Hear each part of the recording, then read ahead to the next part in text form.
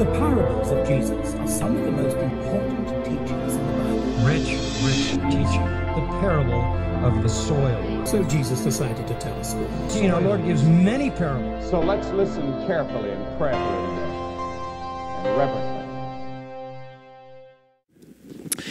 If you want to turn to Luke chapter 15, we are going to finish up this series of parables that Jesus has started concerning the lost and the found. Those of you that are taking notes, tonight is going to be a little different. There's notes to be taken, and there's a few things that will show up on the screen. But primarily, tonight is going to be you getting involved in the story. You getting involved in the narrative of Jesus trying to convey something at the end of this series of 3 parables. So I probably will ask you questions because I can't talk without asking questions. That's just part of who I am. So you will hear questions come out of my mouth, but you will notice there are no questions that are going to show up on the screen. This is a time for you to get involved in the story. And as you get involved in the story, you ask the Spirit of God, what part of this story do you need to reflect upon? What part of your life do you need to ask questions about? How do you get to know Jesus in a way that Jesus wants you to get to know him? I already started with 4 questions, right? So, as you move in that direction, please allow this evening to move you into the narrative. If you are taking notes, the title of tonight is Right or Wrong, Jesus is Essential. Right or wrong, Jesus is essential. Luke chapter 15, I'm going to read starting in verse 1, and I'm going to read all the way through the entire chapter, verse 32. We've already gone through verses 1 through 10, and so verse 11 will start the quote-unquote new material. But I want you to get into the mindset of Jesus addressing the crowd that has been gathered. A crowd has gathered, a question has been thrown Jesus' way, and here is Jesus responding to whom has been gathered. Now, the tax collectors and sinners were all drawing near to hear him. And the Pharisees and the scribes grumbled, saying, "This man receives sinners and eats with them." So he told them this parable. "What man of you, having 100 sheep, if he has lost one of them, does not leave the 99 in the open country and go after the one that is lost until he finds it? And when he has found it, he lays it on his shoulders, rejoicing. And when he comes home, he calls together his friends and his neighbors, saying to them, 'Rejoice with me, for I have found my sheep that was lost.' Just so, I tell you, there will be more joy in heaven over one sinner who repents than over 99 righteous persons who need no repentance. Or what woman, having 10 silver coins, if she loses one coin, does not light a lamp and sweep the house and seek diligently until she finds it? And when she has found it, she calls together her friends and neighbors, saying, 'Rejoice with me, for I have found the coin that I had lost.' Just so, I tell you, there is joy before the angels of God over one sinner who repents." And he said, "There was a man who had 2 sons, and the younger of them said to his father, 'Father, give me the share of property that is coming to me.' And he divided his property between them. Not many days later, the younger son gathered all he had and took a journey into a far country, and there he squandered his property in reckless living. And when he had spent everything, a severe famine arose in that country, and he began to be in need. So he went and hired himself out to one of the citizens of that country, who sent him into the fields to feed pigs. And he was longing to be fed with the pods and that pigs ate, and no one gave him anything. But when he came to himself, he said, 'How many of my father's hired servants have more than enough bread, but I perish here with hunger? I will arise and go to my father, and I will say to him, Father, I have sinned against heaven and before you. I am no longer worthy to be called your son. Treat me as one of your hired servants." And he arose and came to his father. But while he was still a long way off, his father saw him and felt compassion and ran and embraced him and kissed him. And the son said to him, "Father, I have sinned against heaven and before you. I am no longer worthy to be called your son." But the father said to his servants, "Bring quickly the best robe and put it on him, and put a ring on his hand and shoes on his feet, and bring the fattened calf and kill it, and let us eat and celebrate. For this is my son, was dead and is alive again. He was lost and is found." And they began to celebrate. Now his older son was in the field, and as he came and drew near to the house, he heard music and dancing, and he called one of the servants and asked what these things meant. And he said to him, "Your brother has come, and your father has killed the fattened calf, because he has received him back safe and sound." But he was angry and refused to go in. His father came out and entreated him, but he answered his father, "Look, these many years I have served you, and I have never disobeyed your command. Yet you never gave me a young goat that I might celebrate with my friends. But when this son of yours came, who has devoured your property with prostitutes, you killed the fattened calf for him." And he said to him, "Son, you are always with me, and all that is mine is yours. It was fitting to celebrate and be glad, for this your brother was dead and is alive.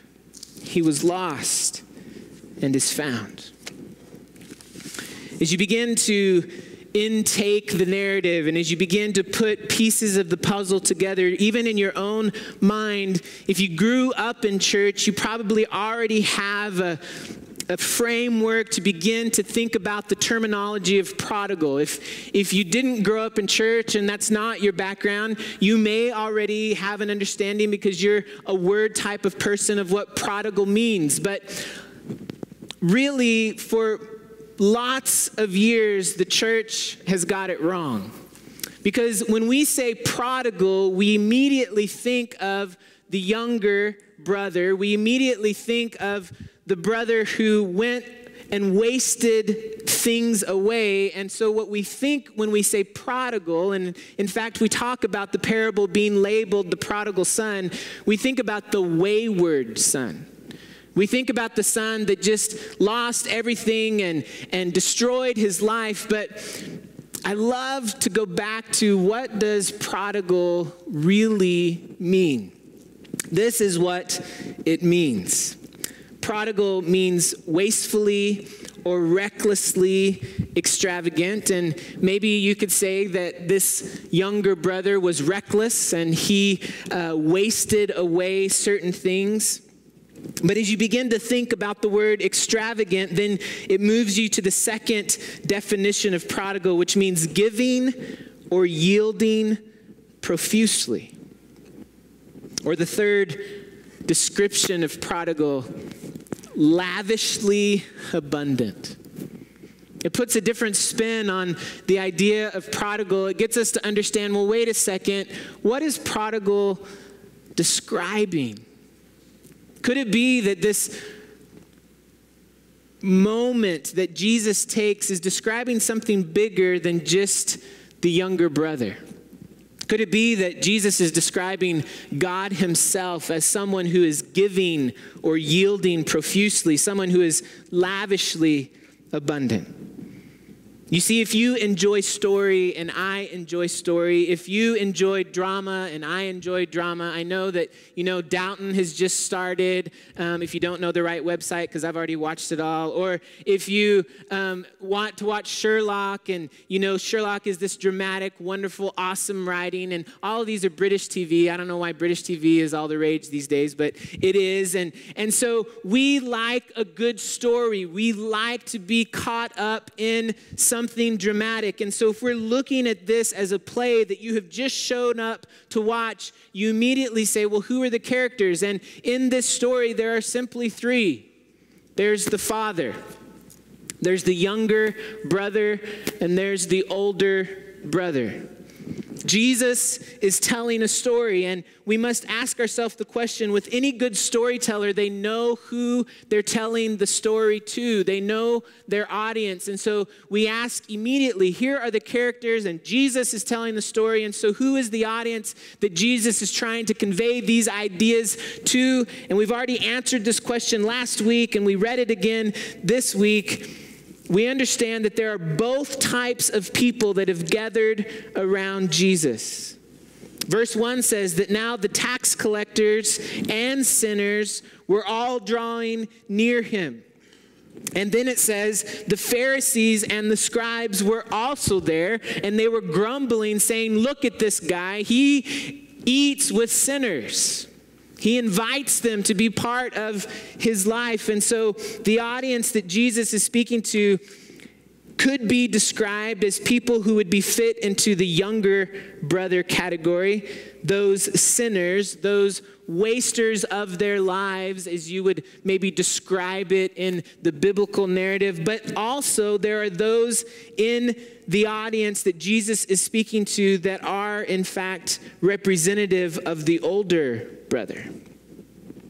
You see, the parable doesn't stop at the younger brother. It takes an extended look at the older brother.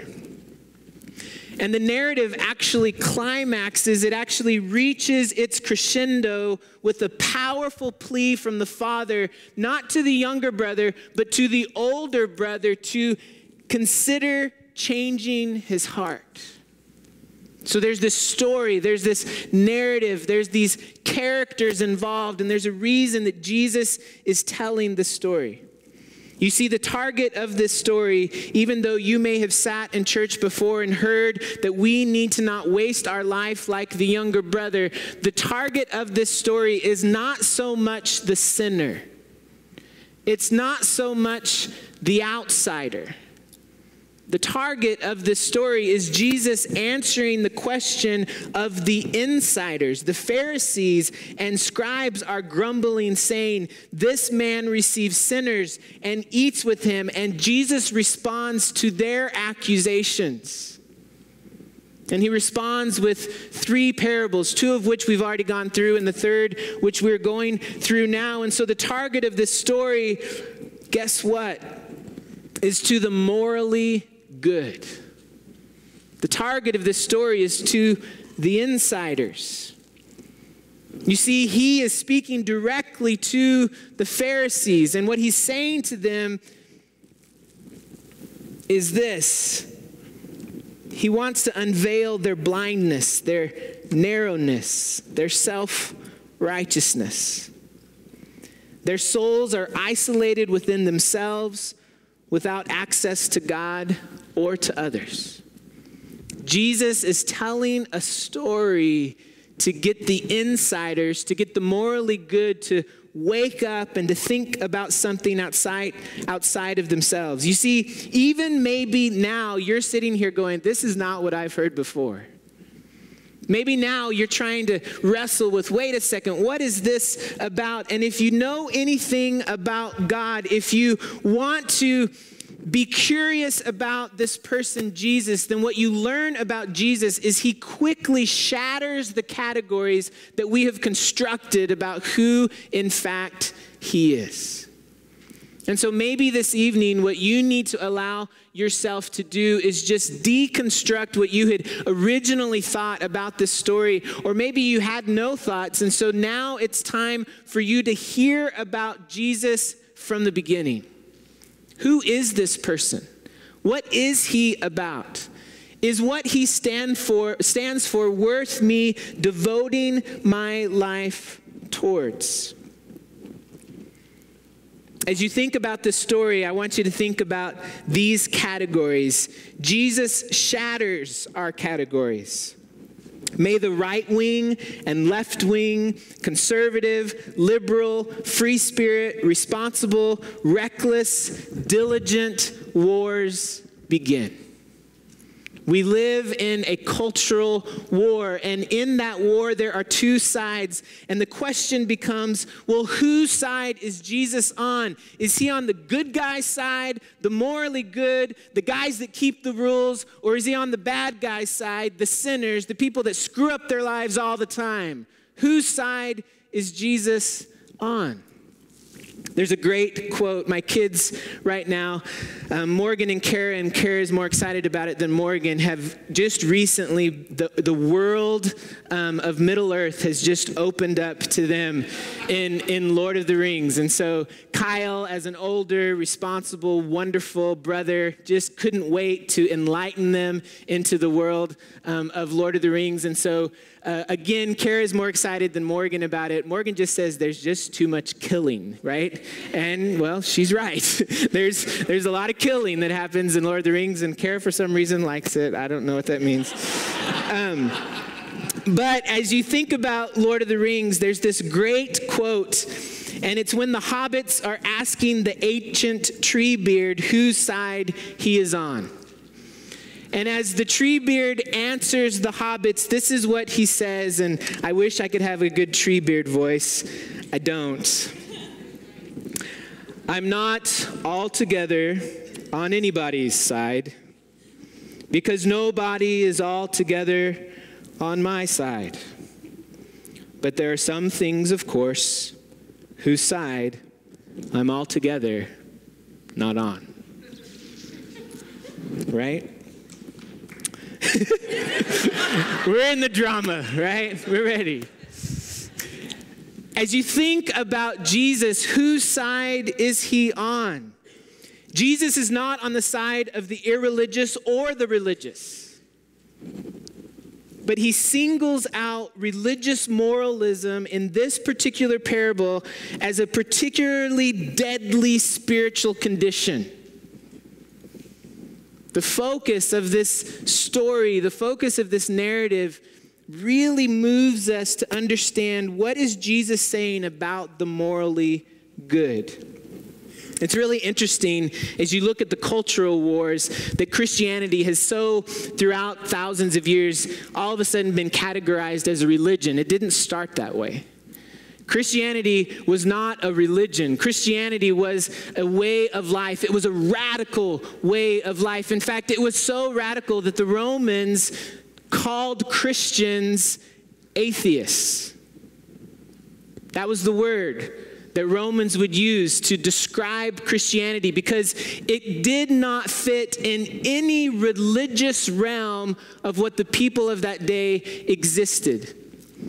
And so when you think about how have we come this far, that this radical approach to knowing God and to understanding his kingdom and to living a life, loving God with all of our heart, soul, mind, and strength, and loving our neighbor as itself, how somehow has that turned into a cultural war that says, I want nothing to do with the religion of Christianity? What has changed? What has moved? What's been the explanation that has so captivated churches for centuries? There's two acts to this story, Act 1, Act 2.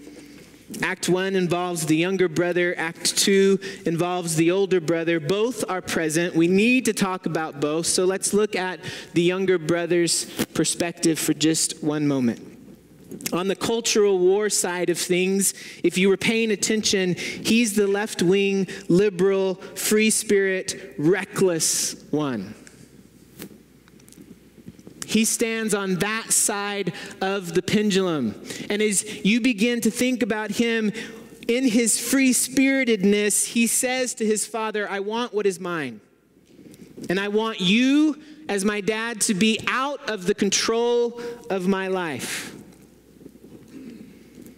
As you think about this story and you begin to put the pieces of the puzzle together, this younger son, the younger brother, approaches his dad and says, I need my inheritance.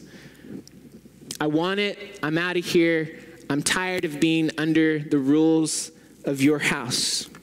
Now, those people listening, remember the audience. Remember, we are in first century Middle Eastern Palestinian thought. We are in the middle of dusty roads and busy towns and all kinds of things that are happening. And Jesus is speaking into a very specific culture. And so you're going to have to tap into your Jewishness and try to figure out what is happening as Jesus is speaking to these people. And if Jesus was speaking to people and they heard a young son disrespecting his Middle Eastern father in such a way, what they expect the story to end up is for the father to simply backhand the son. Because you don't treat your father in a patriarchal society that way. But that's not how the father responds. We begin to learn about the character of this father, even in his response to his younger son. What we learn is it talks about property. Notice it doesn't talk about money initially. It says he wants his property, which means that everything back in this system of wealth, even if you were a wealthy person, your wealth was tied up in land. You had a lot of land. You had an ability to produce a crop. You had an ability to hire a lot of people. Your wealth was tied up in your land. And so in the American cultural mindset, remember, you've got to change that. You've got to move away from that. The dad didn't just go to Chase Bank and withdraw, 1/3 of his inheritance and say, here you go. That's not what happened. The dad had to go through a process of giving the son what the son would have gotten had the dad died. And so as you think about this posture that the dad is giving this younger son, what he's saying is your inheritance is tied to the land. And normally it would work like this. If dad dies, then the older son would get 2/3 of everything that the dad had, and the younger would get 1/3. So consider the sacrifice of the father as he walks away from his son demanding his inheritance, and he doesn't backhand him, but he actually goes into a considerable moment of sacrifice. His life would be torn apart. Not only would he lose his wealth, he would lose his honor, and ultimately he would lose his son.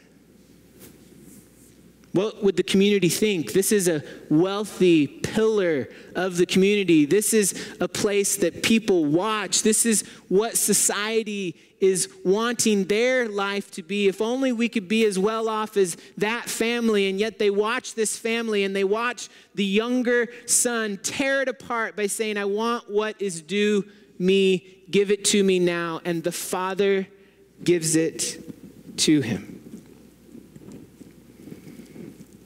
So the younger son goes away. He cashes in on his land and he goes to whatever city of extraordinary lusciousness that you want to explain. If it was the Old West, it would have been Tombstone. If it's currently, it's Las Vegas. It's wherever you can do whatever your heart desires. That's where this son goes, and he wastes whatever money he has.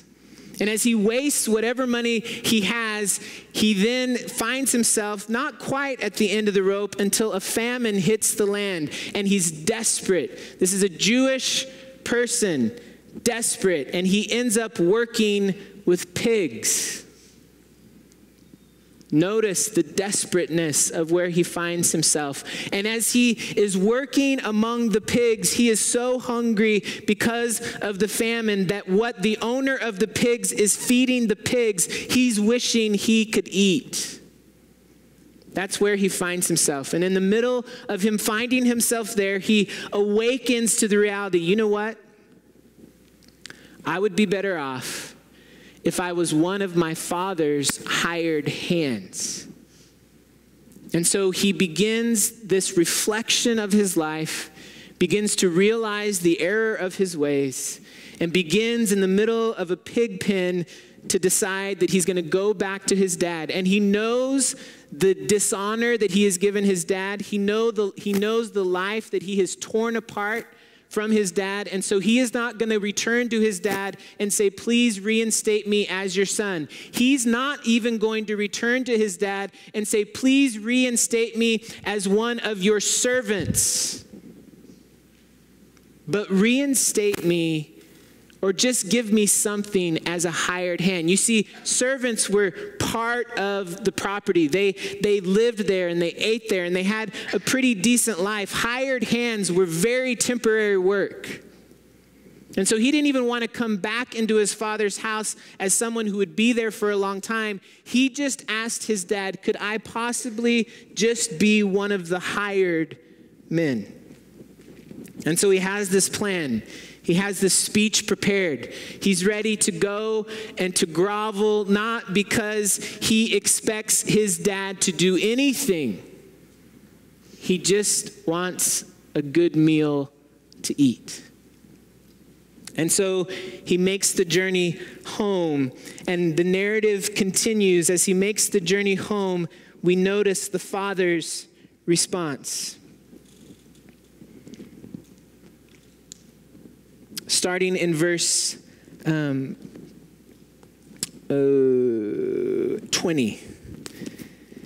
And he arose and came to his father, but while he was still a long way off, his father saw him and felt compassion and ran and embraced him and kissed him.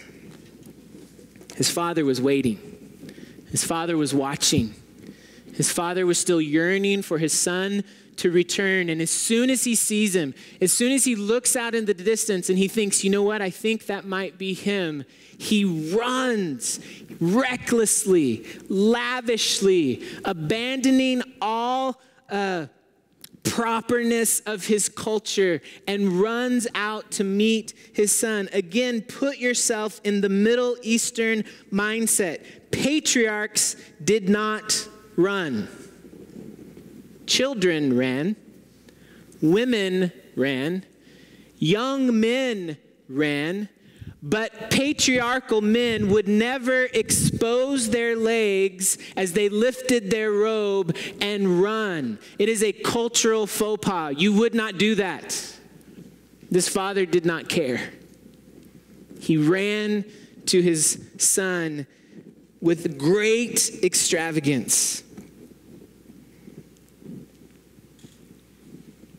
The first message that we find in this reality of this parable and this character that we know that this father is being described as God in this story.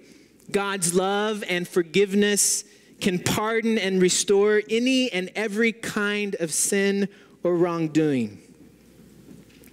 It doesn't matter what you are or what you've done. Grace abundant.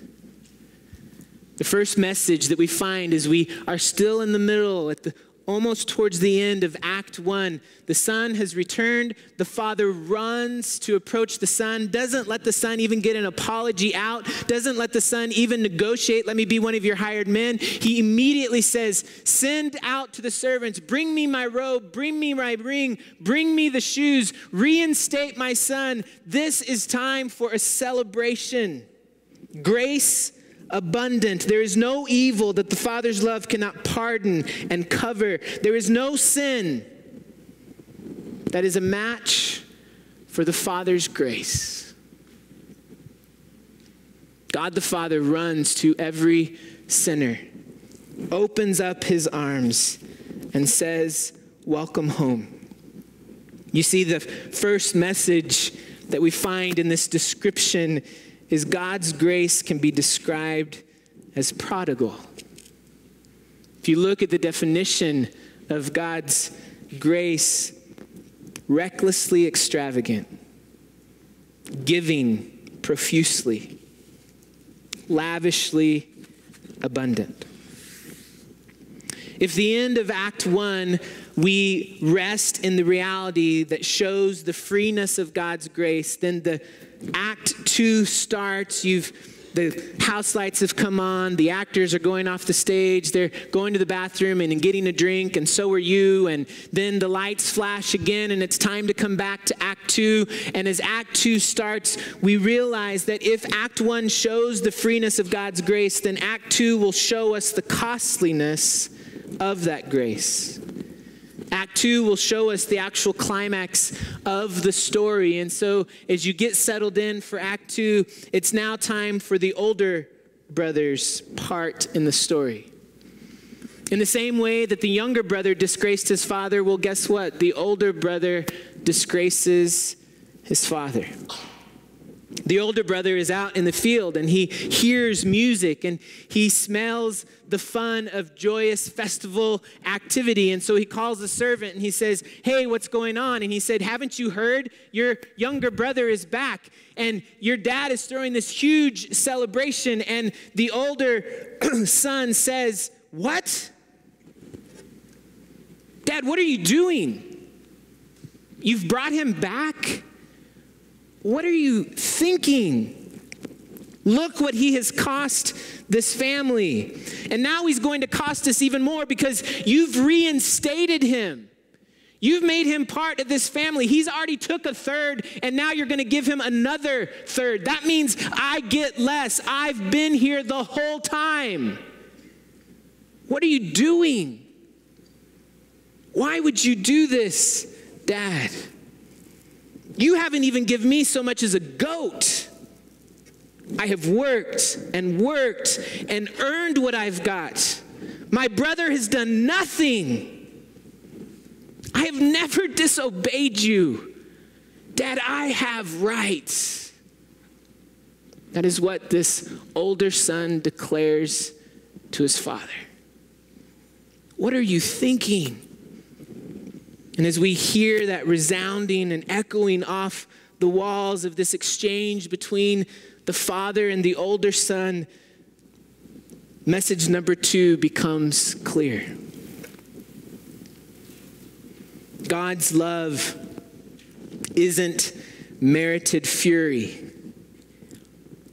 The father, again, unlike the Middle Eastern standard of just backhanding the disrespect that this older son has shown him in the middle of this festival, in the middle of this celebration, in the middle of this great joy, and now all of a sudden you're turning this and making it all about you. Instead of an immediate reprimand, what the father does is extend more grace. It's a simple invitation to join the family celebration. I'm not going to disown your brother, but I don't want to disown you either. Swallow your pride and come to the feast. Grace abundant. We have the first message to the younger brother, and we have the second message to the older brother. And if you are in the crowd, if you would be classified as a sinner, or you would be classified as the religious moral good, here you are. You're sitting on the edge of your seat. You're waiting to hear Jesus' end of this story. You're ready for him to bring it all in and tie it all up and make it neat and pretty and American television, not British television, right? It's that kind of thing. I'm ready to hear how you're going to make this be good and how this older son is going to actually come out good on the end. Will the family finally be reunited in unity and love? Will the brothers be reconciled? Will the older brother soften his heart and be reconciled to his father? But what happens? Verse 31. And he said to him, "Son, you are always with me, and all that is mine is yours. It was fitting to celebrate and be glad. For this your brother was dead, and he's alive. He was lost, and now he's found." The story ends. There's no neatly tied up great conclusion. Jesus is redefining everything we thought we knew about connecting to God. He's redefining sin and lostness. He's redefining what does it mean to be saved? How do we find salvation if God doesn't allow moral conformity to be the standard or sinful rebellion to be the standard? As we wrestle with the end of the story, Jesus knew what he was doing. Jesus wanted us to look at the whole narrative of what soon would be, when we're on this end of things, what soon would be Scripture, to understand what is Jesus's point. You see, in life, in culture, in our experience, there's two basic ways that we attempt to find happiness and fulfillment. As you think about your life and you think about how you manage through life and you think about how you make decisions and what your motivations are to make decisions, you either fall in category number one, which is moral conformity. You put the will of God and the standards of the community ahead of your own individual fulfillment. And what you think to yourself and what you say to people, depending on your personality, the world would be a better place if people would simply achieve moral rectitude.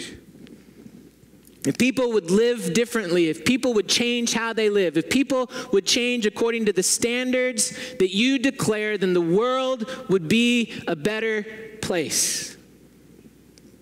If you don't fall in that category, then you fall oftentimes in the second basic way in which we attempt to find happiness and fulfillment, and that is in the way of self-discovery.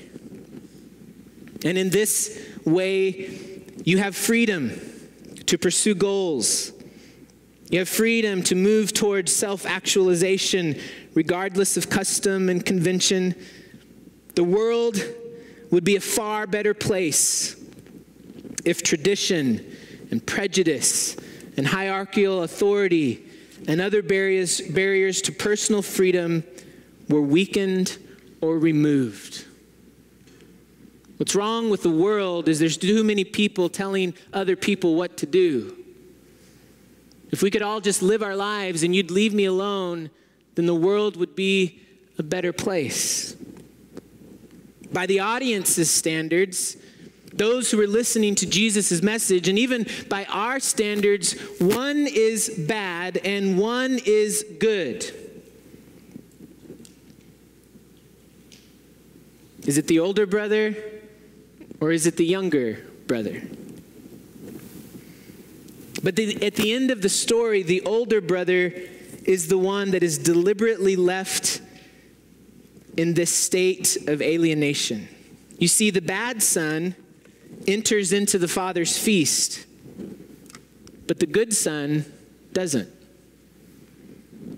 And as we look at this story and as we wrestle with this narrative, what begins to pound at our hearts, what begins to open us up to all sorts of questions, is we continue to hear the good son say, "I have done everything you asked. I have never disobeyed your commands." It is not his wrongdoing, but his righteousness that is keeping him from sharing the feast of the Father. Allow that to sit. Allow that to shake your worldview just for a little bit. Hearts on both ends of the spectrum are more similar than we think. Both sons resented their father's authority and sought ways of getting out from under it. Neither son loved the father for himself. They both were using the father for their own self-centered ends rather than loving, enjoying, and serving him for his own sake. As you begin to wrestle with who you are and where you are, and maybe you're not as black and white. Maybe you gravitate to one, but then you find yourself in the other. And maybe you move to one and you don't see that that's working out too well for you, so you go to the other. And then you realize, well, that's not the greatest either. And so you just kind of swing back and forth between the two. But what is Jesus saying to the condition of our heart? And as he leaves the good son in the lurch, as the one not enjoying the feast, then we have to begin to question moral conformity. You see, sometimes by avoiding sin, you have successfully avoided Jesus.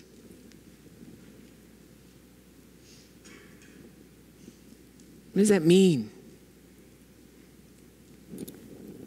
How do you wrap your brain around that? You see, you don't need his grace because you are desperately trying to be your own savior. Often, this is what happens when someone who's in the number one camp, the moral conformity camp, doesn't get their way. When life doesn't go as you want, you're angry and bitter. I mean, go back to what the son says to his dad. What are you thinking? I've been here the whole time. I deserve better. I've always obeyed you. I've done everything you've wanted me to do. Angerness and bitterness. What you often find in this reality is their self-image is based on their superiority. Wouldn't it be true that we think that the older brother thinks he's better than the younger brother? Man, if those fools would just start acting this way, then they would have a better life. If they could just start being as moral as I am, then the world would be better. We have this superior complex. Often people in moral conformity live life out of fear, not out of joy and love. And finally, often there's a lack of assurance of the Father's love. The older son is somehow trying to earn the affections of his dad. I'm here, I'm always on time, I'm always doing what you want me to do, so now I deserve your blessing. Luke chapter 19, verse 10. We've read this before in the first two parables as we're beginning to make sense of the lost and found. For the Son of Man, speaking of Jesus, came to seek and to save the lost. As you begin to wrap your mind around the good and the bad and this pendulum that's swinging back and forth, and message number one and message number two, I think the question that does come to mind, and it's a simple question, it's, well, what do we need? Whether we're the younger son or the older son, at the end of the day, what can we expect from God? What do we need from a Savior? And the story, the narrative, is not absent of what we need. The first thing that we find is we need God's lavish love. Who takes the initiative? The father, both times, takes the initiative. Sees the younger son out in the field and runs with reckless abandon to wrap his arms around the younger son. He takes the initiative to find him and to place his robe on him and to bring him back into the family. The son can do nothing to earn the father's favor, and the favor immediately reinstates him as his son. It's no different with the older son. The older son is obviously, visibly irate, and the father does what? Doesn't just leave him in his room to pout and to sulk. What a selfish individual. No, the father goes and approaches the son and says, hey, I understand some of the things that you're feeling, but you are mine. come celebrate. God's lavish love, whether you are openly rebellious or you're steeped in moral goodness, we need the initiating grace of God. Here's my first quasi-question. Are you experiencing the initiating grace of God? The second thing that we need, the second thing that we learn from this story is not only do we see God's lavish love, but we also see a deep gospel repentance. But it's interesting who shows up with the repentance. It's the younger, rebellious, morally corrupt one. The younger son quickly discovers that his only hope is found in his father. Our only hope is found in God. The answer for badness is not goodness. As Jesus is trying to speak to his audience, which are filled with Pharisees and sinners, what he's saying to both camps is the answer to badness is not goodness.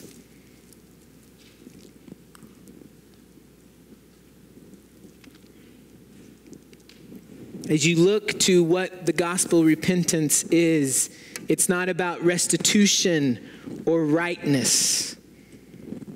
So God's lavish love and a posture of repentance and an understanding that the gospel is God taking the initiative, God reaching out to us understanding this story that has been woven throughout creation and throughout history and throughout scripture. And parable number 1, right? The sheep is lost, 99 remain, but one wanders off. And so the shepherd leaves the 99 and goes and searches for the one. Parable number 2, guess what? The search is on. The coin has been dropped in the dust and the woman needs that coin. It's part of her livelihood. And so she lights a lamp and she starts to sweep the floor. The search is on. She drops everything and looks to discover what is happening. How can I discover that coin? And then we get to parable number 3. And if we have been listening, we quickly realize, wait, the son was lost and nobody went searching for him.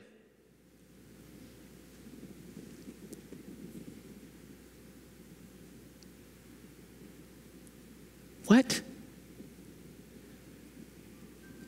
No one desperately went searching for the son. Number 1, the search is on. Number 2, the search is on. Number 3, no one. Mercy and forgiveness must be free. If the wrongdoer has to do something to merit it, then it isn't mercy.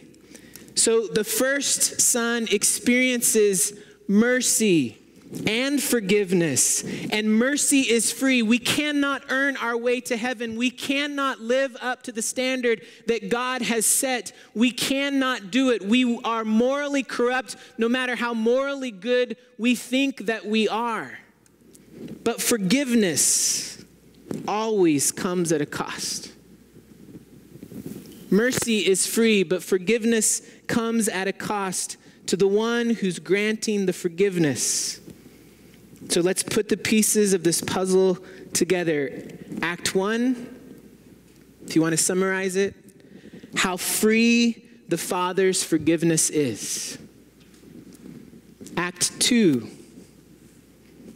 we begin to realize the insight into what forgiveness costs. You see, the younger brother's restoration was free to him, but it came at an enormous cost to who? The older brother. As you begin to look at this story, the father could not reinstate the younger except at the expense of the older brother. There was no other way to do it. If you look at the way the system is built, inheritances happen the way inheritances happen.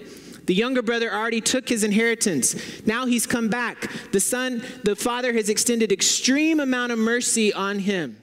But more than mercy, he gives him complete forgiveness. He reinstates him as the son. Well, guess now what? The father is only worth this much when he used to be worth this much. Now when the father dies, there's complete right to the inheritance again. Who gets more money? The younger son. Who gets less money?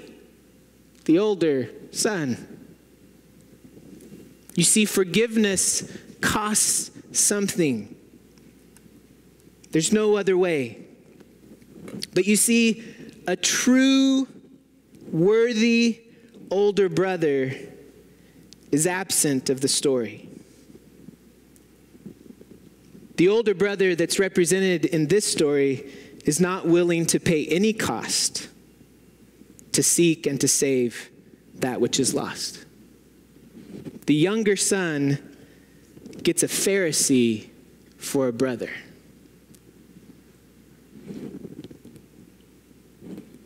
But we don't. We don't get a Pharisee.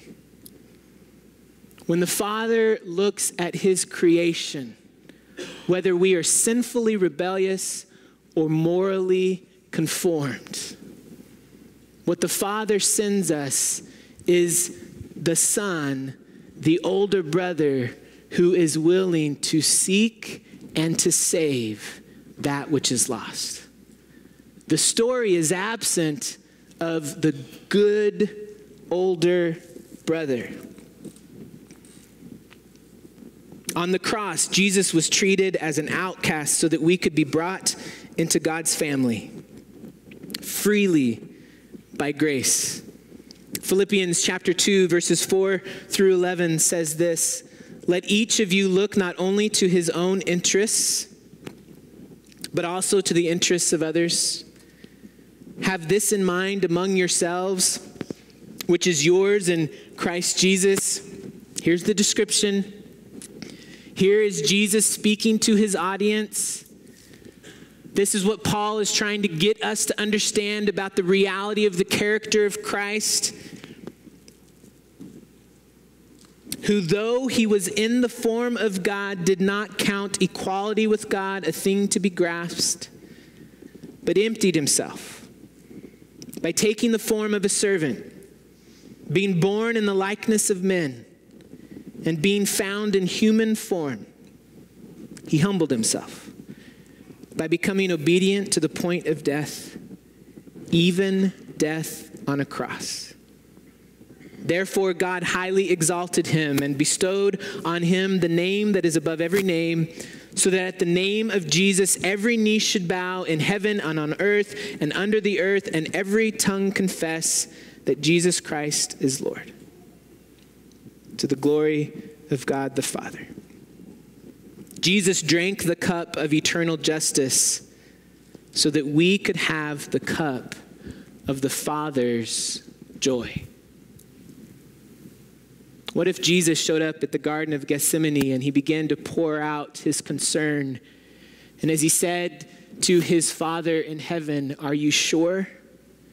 And as the stress and as the depth of the weight of what Jesus was about to enter into with the crucifixion and with his death and with taking on the sin,